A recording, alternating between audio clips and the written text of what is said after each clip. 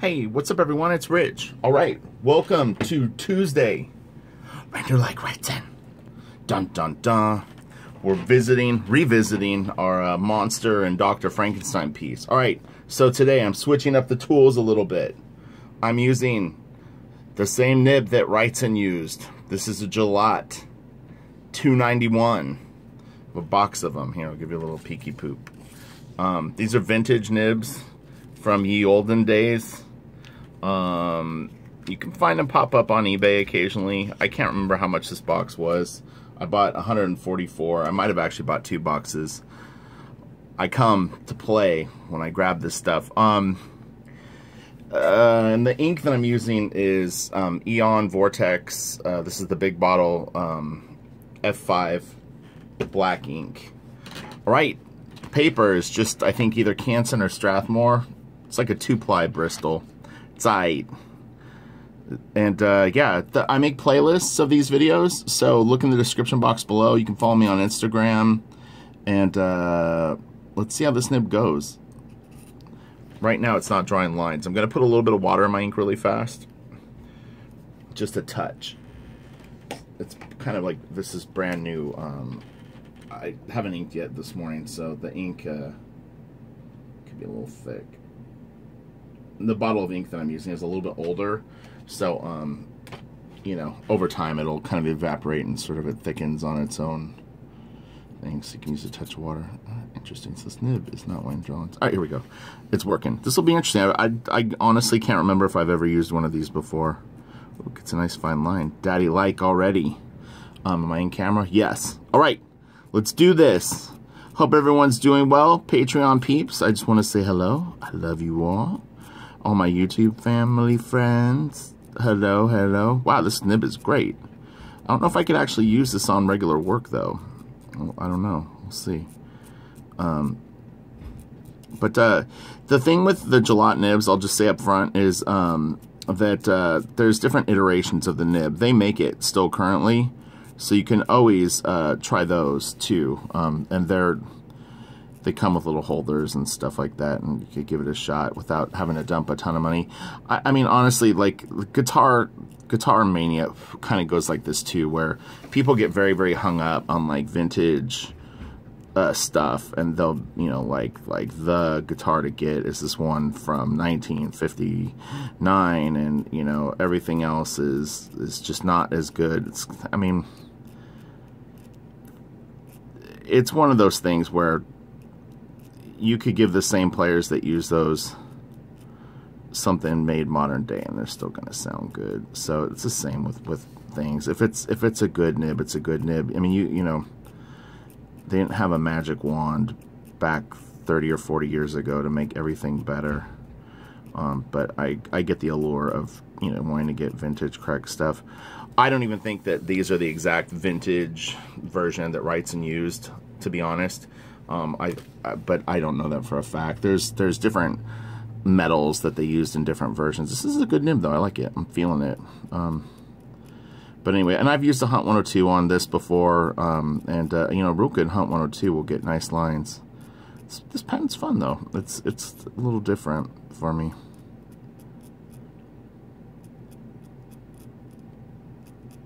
So hopefully everyone's doing well. It's interesting jumping into this video because I was doing something completely different for the last like half hour, and then I just like switched gears on a dime. I was like, all right, grab the Wrightson piece and you need to do your YouTube video. So it's always interesting settling into this. It's like, it's quite I mean, I don't know if challenging would be the right word, but hold on one second. I'm gonna pause this for 1 second. Okay, I'm back.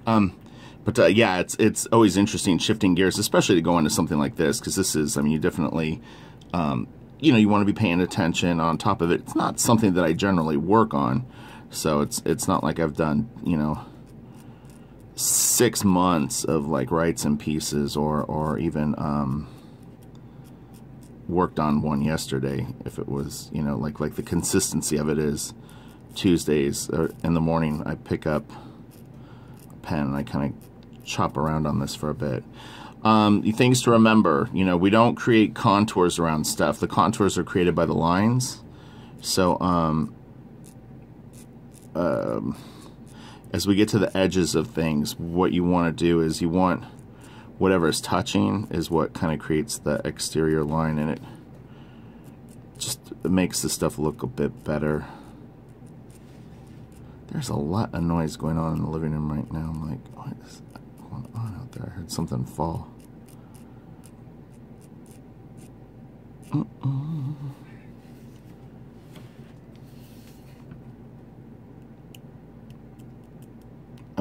What else is going on? Nothing much. I'm kind of like slowly turning back into a human, and working on Vampire Hunter D right now with Ryan. I had 2 pages that I had started like a month ago that I finished up over the last couple of days, and today I'm going to run down to my printer and print another, I think, 6 or 7 pages. He's about 20 pages ahead of me right now, so... But yeah, so it was a Kickstarter that they did. It's like a film company, and somehow they got the rights to Vampire Hunter D. I don't really know the whole story, but the original artist that they had that was attached to the Kickstarter, it took him a real long time to finish the first book, and he had gotten ill or something like that, and they needed someone to actually do the project. So Ryan stepped up and is helping him out, and then I'm helping Ryan out. But I mean, it's pretty cool, and I guess the Kickstarter did great. And the other kind of neat thing about it is, like the first issue has a variant cover from Artgerm, Stanley Lau. Their preview book had a really kick-ass Jay Lee cover. I had never seen, and there's blank sketch covers and all this neat stuff. So I'm actually going to contact my editor today because I want to get that Jay Lee cover, and also some blank sketch covers, so I have them, and you know, kind of try to help promote their project. I'm not sure how Kickstarter comics work in terms of availability. Like, I don't fully understand, like, if the book ever goes on sale to like the general public, or if only the people that did the Kickstarter get them. I don't know, so we'll see.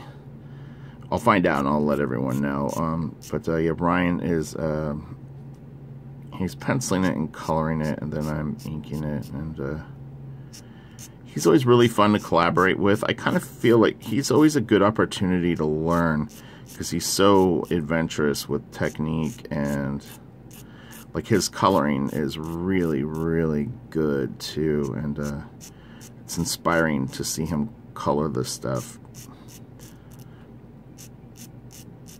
And his storytelling too is pretty cool. So it affects me, you know, in good ways, like being around that.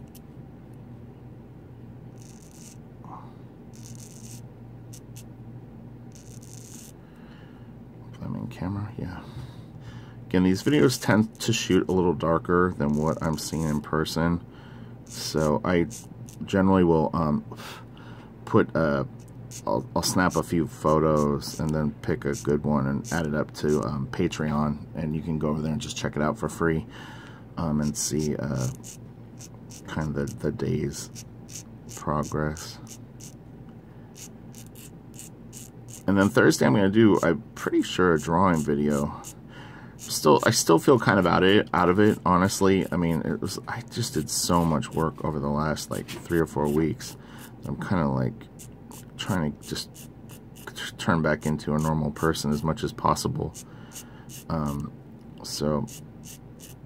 But that's my goal, is I'll go through the comments and see what people had suggested, and we'll start to break down character, and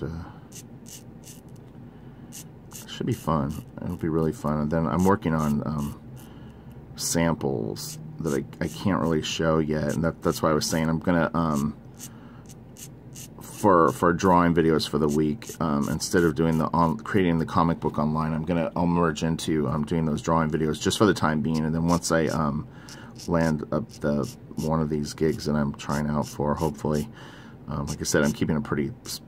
I'm going into it as I'm gonna get it.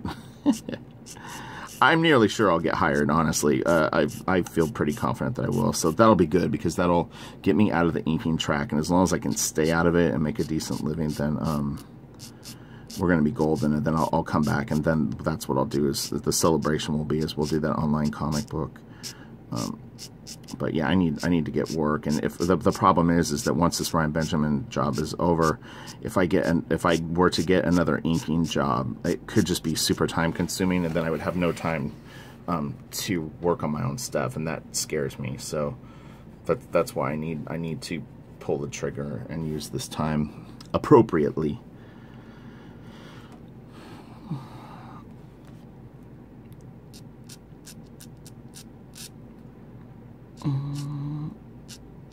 So these lines are kind of like, they're going thin to thick, or thick to thin.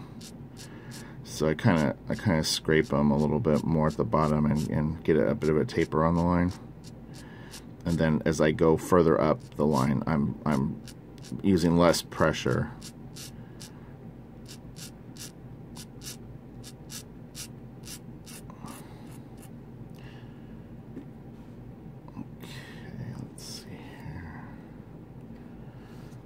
Tricky little spot because it's like fairly dark.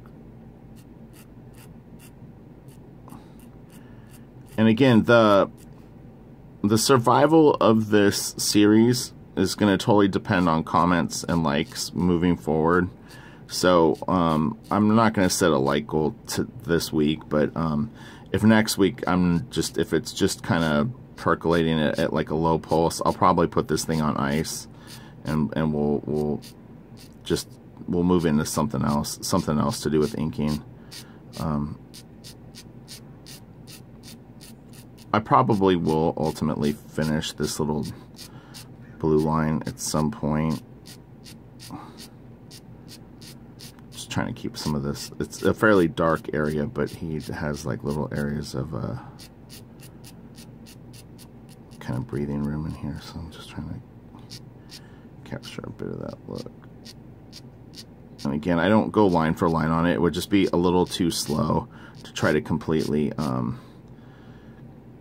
copy what he has down in a YouTube video. I mean, we'd really kind of grind to a halt. It could be done though, but I don't think that the value, educational value, would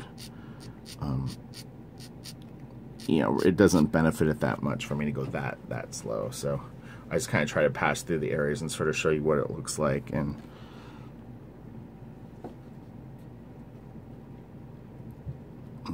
the key is, this is an important white line that is this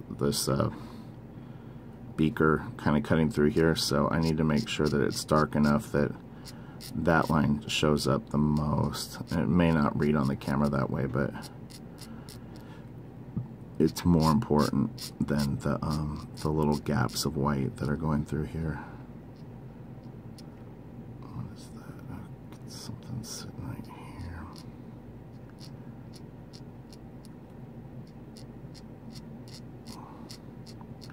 Yeah, hopefully everyone's working away on something creative and exciting in their day. If not, it's always a good time to start it. Yeah, just kind of go for something. Come up with like a plan. Check out my last 2 Journey of 1,000 Miles. I think there's some good stuff in there that might help people. If you don't have a schedule, you know, so you can understand the workload. And I kind of talk about like how to pick an art delivery that will be manageable for you, how to manage your time and make time, and it's important stuff, you know.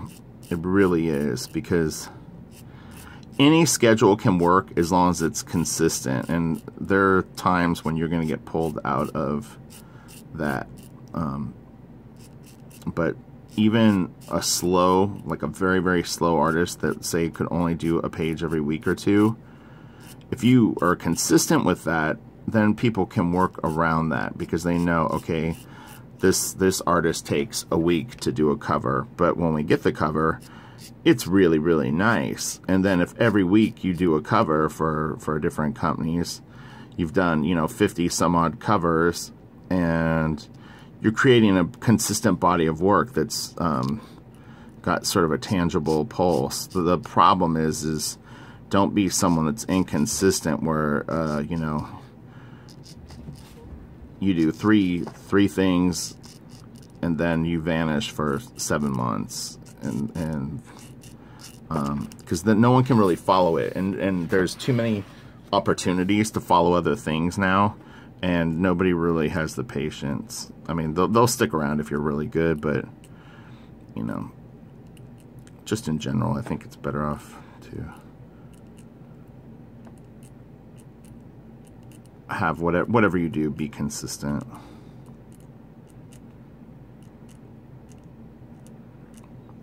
Because the last thing you want to do is you don't want to step out of the track of delivering stuff that people are into, and then coming back, you know, a year and a half later, and your crowd's moved on, and all of a sudden you can't get it back. Because I've seen that happen to people. A pretty big Marvel artist sort of did that, and I don't think that they've ever really bounced back to the level of popularity that they had before that. And also, if you don't draw, your skills will diminish. I mean, that's just the reality of it. Is what you put into your work is what you're going to get out of it. And if you're not nurturing it and exercising those muscles, they will atrophy, and then you've got another problem on your hands. You've dispersed the crowd that was into your work, and then you come back and you don't draw as well. That's not a good combo at all.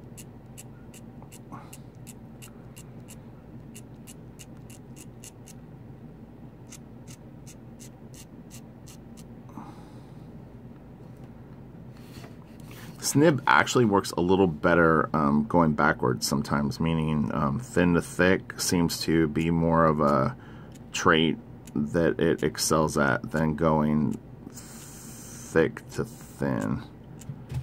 And it could be my inexperience with it, it could be the paper, it could be a combination of things, but I'm just finding that it seems to want to darkening this area a bit. I don't know how dark it's reading on the camera for you, but there's little gaps of like white in here that look nice, but it needs a little more oomph.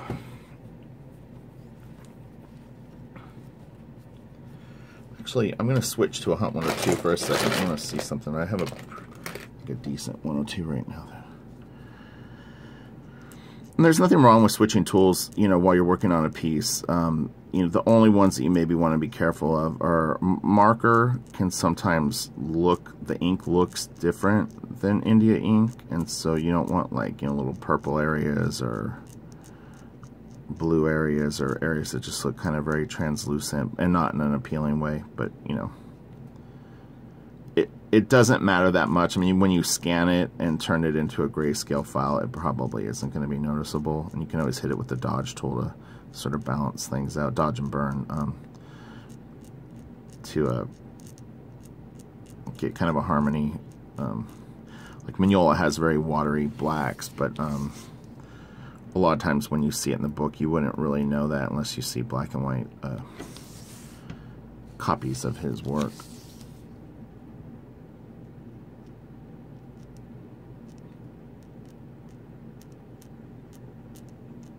This is the side of a book, like some pages probably or something over here. Okay, now what do we got here? This looks like a little beaker. I don't really have reference out for what this piece looked like finished inks. I mean, obviously the underdrawing is, but a little difficult to see what's going on here. It looks like it's got a bit of a pointy edge.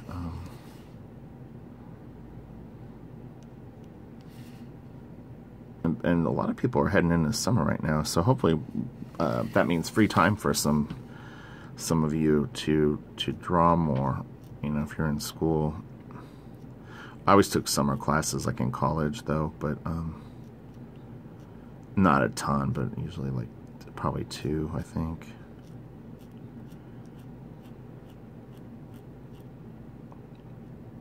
If you're in high school, then you got hopefully a full summer. Okay, and then this.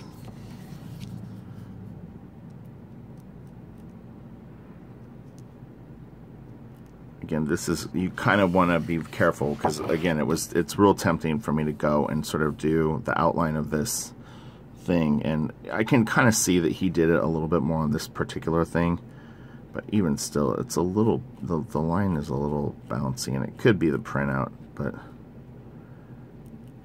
you wanna,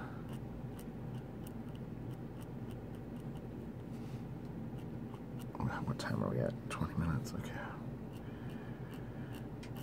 You can see how much commitment goes into doing something like this, and again, we're only really inking it. I mean, Bernie actually laid these things out and penciled them and then inked them. I mean, that's your, you know, doubling, tripling your the amount of time something like this would take. And he was in some ways inking it, I'm sure, slower, because like I said, I rush a little bit for the YouTube video just to kind of get it in, so I don't like freeze up on areas or try to like sit and sort of decipher something. I kind of look real quick and just make a quick decision on what would get the, you know, just close to what is going on here, but I don't have to have an exact replica. And again, if you want to do a piece like this, you're going to want to put more care into it ultimately, depending on the level of tightness that you want, because the loose can look good too.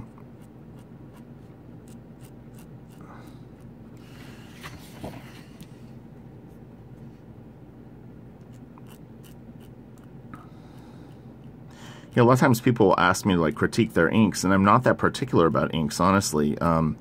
You know, I think that they think that I'm looking for a particular thing, but I feel like everybody has a style to offer, and as long as something doesn't look like drawn wrong, you know, or something clearly went wrong in the inks that probably anyone could point out, you know, usually it's all good.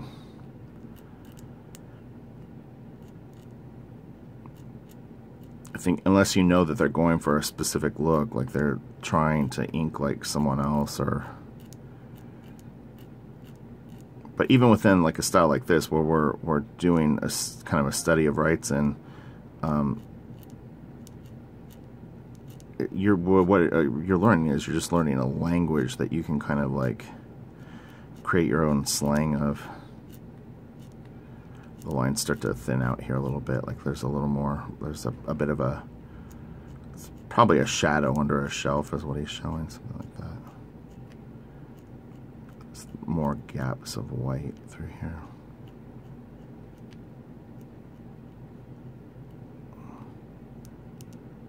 These lines go this way.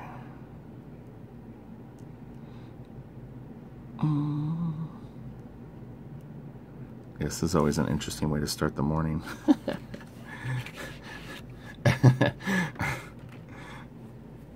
It's like, what's the best way to warm up? Like, work on a Bernie Wrightson Frankenstein thing. That'll be a good warm up.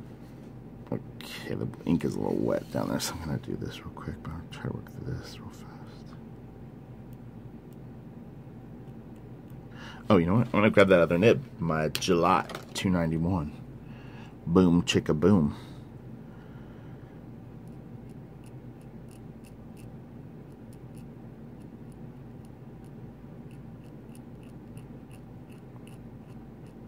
Yeah, this tears the paper a tiny bit more because it's a little sharper. But it's as long as you're mindful of it. I gotta clean my nib off a little bit. It's got a little paper. Based on the originals that I saw, the Frankenstein stuff, it looked like Bernie was working on pretty thick illustration board. So it wouldn't be comic book paper that they're drawn on. I could be wrong with that, but based on what I saw, I've seen a few of them in person at Comic-Con, quite a few. Or I think he had maybe 5 of them, 5 or 6.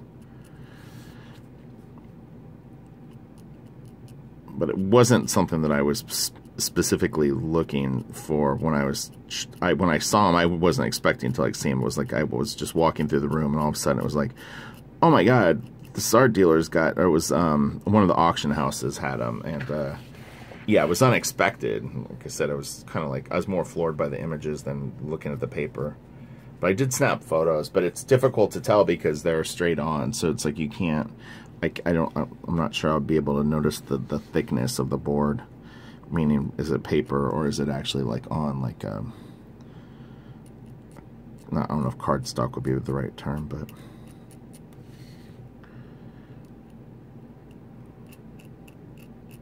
What time is it? 25 minutes, and I will go a little bit longer. I'll take it to 33. It's fine. I can't actually go to the printer until about 10:15 or 10:30. They're not open, so I've got some time to kill. But see, today I'm going back into my work cycle, and what's the first thing that goes out the window is drawing in the morning. If you watch my last Journey of 1,000 Miles, I talk about, you know, having a schedule and why it's so important to have it, because, you know, you can see how quickly you drift out of it, but knowing that you have a schedule can force you to take stock of how you're handling your day and using your time, because time is such a valuable commodity for artists, because everything that you do, even though it's you know, an artistic endeavor, somebody probably wants it somewhere. They want it done, or they want to see progress.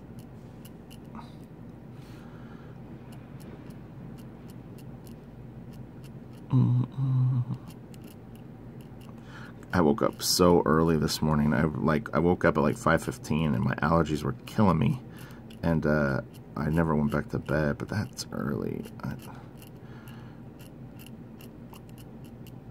But it's allergy season where I live. I guess it's for everyone. Luckily, it's not super hot here yet, but it is heating up. I'm in San Diego, but I heard Arizona's like super hot right now.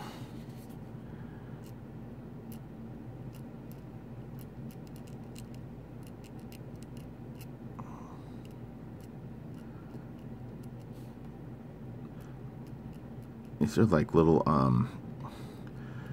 kind of like pleats on the robe that he has over him, like kind of one of those old like piratey sort of shirts. It's like it's like draped over him, so there's like kind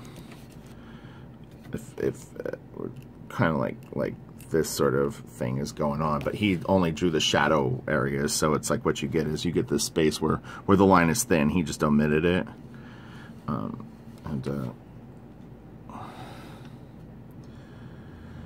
I gotta wait for this to dry for a second.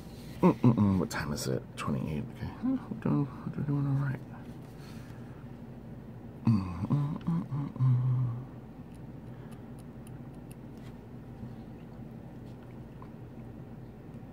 I'm pretty excited about doing these portfolios for these job opportunities. Like I said, I can't really go into detail on it, but it should be fun, and it's all storytelling, like pages. So,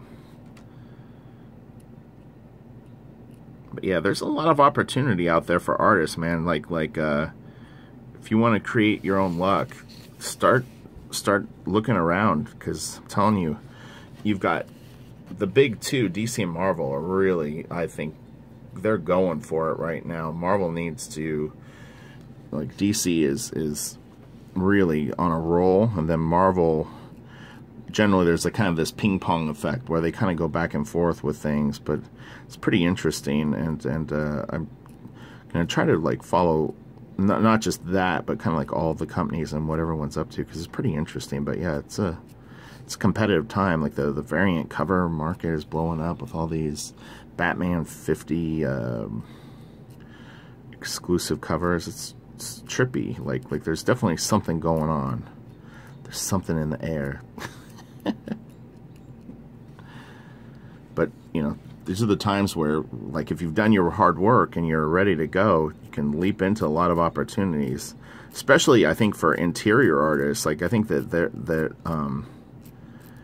you know, the cover thing is so hot a lot of people are focusing their energy on that, but what does that do? Well, that opens up interiors of books. You know, like the companies, they're like, well, we've got 25 artists tied up doing, you know, gatefold covers for blah blah blah, and you know, ultimately there are comic books that need to be drawn. So if you've got that skill set, you could potentially be highly in demand, you know. So it's something to consider.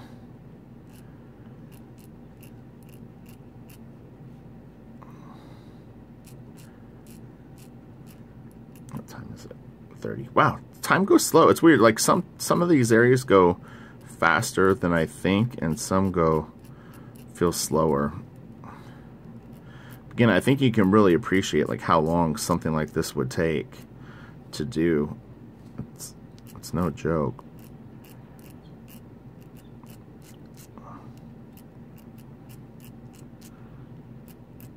Some Wrightson books that you may want to look for would be the studio book, which is Barry Windsor Smith, Michael Kaluta, and Jeffrey Catherine Jones. Another one is the Frankenstein book. He also did a second Frankenstein book, and I'll look back if I didn't say that. It was the first one I was thinking of, but I'm under the impression that that's out of print and kind of expensive.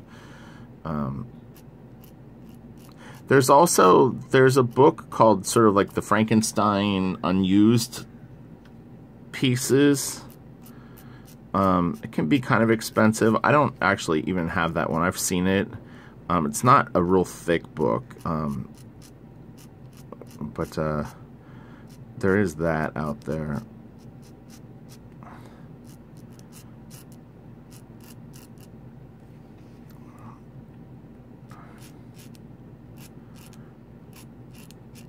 And then he did Swamp Thing. Oh, and IDW did an artist, what do they call it?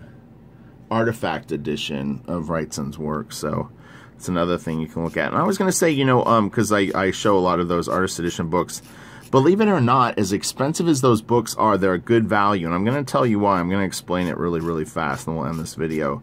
So an artist edition will generally run you about $100, but they're generally about 215, 220 pages, maybe a bit more. You know, if you break it down, like what a comic book is like $5, and it's 20 pages of interior art. So 100 pages is going to cost you, 100 pages of comic art would be 5 books. So that's 25 bucks. So for $50, you would get about 200 pages of comic art. And for an extra 50 bucks, you get it double the size, hardcover, all shot off the original art that they have to like literally scour the globe to find these pieces. It's not like all the stuff is sitting in one spot, or the scans all exist at some like magical, like, you know, file cabinet. I mean, they actually go out and acquire all this stuff. It's a lot of work. There's been a few books that they have where, you know, they maybe get lucky and are able to deal directly with the artist, but a lot of times, you know, artists sell this stuff and they don't have the pieces anymore, and all of a sudden you've got 6 pages of a story, but you need the other 4, and it's like, all right, well, when did they originally sell? It's a really fascinating thing. My friend Scott Doombeer kind of he's created a big part of what this market is, and he's highly awarded for the work that he's done. He's won, I don't even know how many Eisners for the books. But, yeah, I mean, so it's a pretty amazing thing. So, you know what? I'm more than willing to pay the extra 50 bucks for one scans off the original art, the big size of the book, and all the educational value that you get out of them is just, it's really, really unmatched. So I highly recommend them for artists. Is, you know, watch some YouTube videos and get an idea of what's out there, and grab them. I'm going to pull the thing out of the phone and, well, out of the holder, and we'll check this thing out. Try to put it in the sunlight a little bit. Oh, I don't know if that's going to work. Again, I'll take a photo. So this is what we've got. This is the whole piece.